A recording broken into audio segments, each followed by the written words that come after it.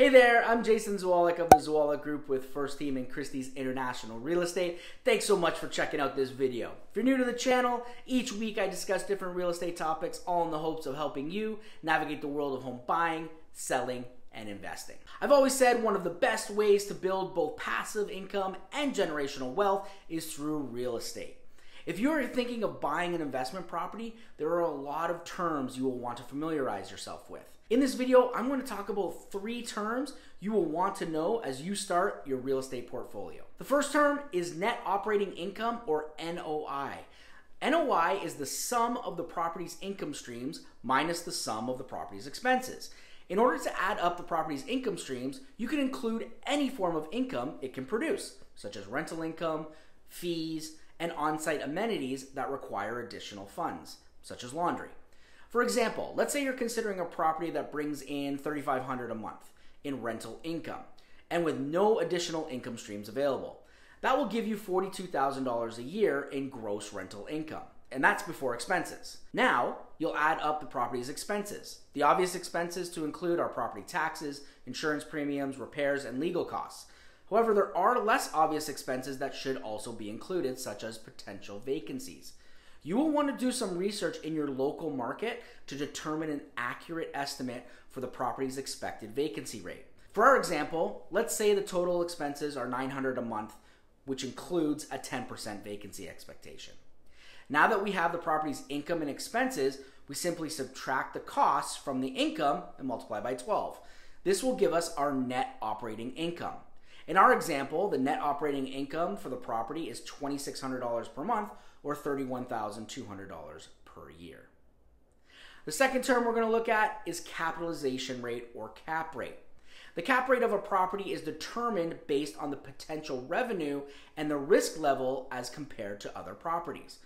Remember though, the cap rate will not provide a total return on investment. Instead, it will give an estimate of how long it will take to recover the initial investment in the property.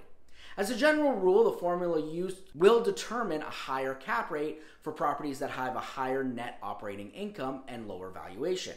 The properties with a lower net operating income and higher valuation will have a lower cap rate.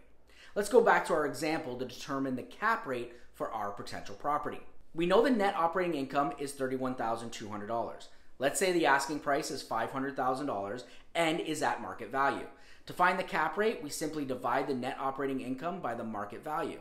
In our example, we would divide $31,200 by $500,000, giving us 0.0624. We then multiply this by 100 to get our cap rate of 6.24. Investors can view properties with a lower cap rate as less risky, but they should expect a longer time frame to recoup their initial investment. As an investor, you should take some time to consider what an acceptable cap rate is for properties in your portfolio.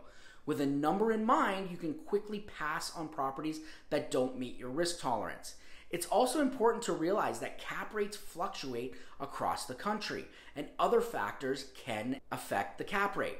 These include location. As with all things in real estate, the location of a property can have a big impact on cap rates. A riskier location will often accompany a higher cap rate. Market size. A large competitive market may have lower cap rates than a smaller market where there is more risk involved. Asset stability. The projected stability of the property value can come into play. Potential for growth. A property with a lot of potential in a growing market could see an affected cap rate.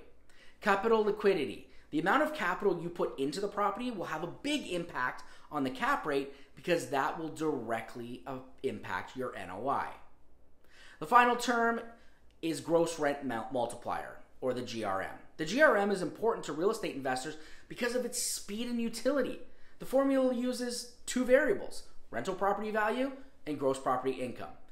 There are several formulas in real estate investing, but almost none are as simple as the GRM. Investors typically have access to both numbers and can easily perform this calculation. The GRM can be quite an effective tool as it allows users to easily compare potential investments. Calculating the GRM is simple. You take the market value of a property and divide it by the property's gross rental income. In our example, the market value of the property was $500,000. divided by the gross rental income, which is $42,000, this gives us a gross rent multiplier of 11.9. Keep in mind that the GRM is used to compare potential income between properties. It can't predict how long a specific loan will take to pay off, which property will have fewer expenses, or the amount of debt associated with purchasing a given property. Each of these factors will need to be considered during a more thorough property analysis. A good gross rent multiplier in real estate is typically one of the smaller numbers within your range because a lower GRM generally suggests more rental income in relation to the purchase price. There are many more terms to know, but with these three, you can begin looking for the right investment property for you. If you like this video, give it a thumbs up and don't forget to subscribe so you're notified every time I post. If you have any questions, send them to me directly or write them down in the comments below and I'll make sure to answer them as I'm here to help in any way that I can. I hope you all have a great rest of your week, and until next time, take care everybody.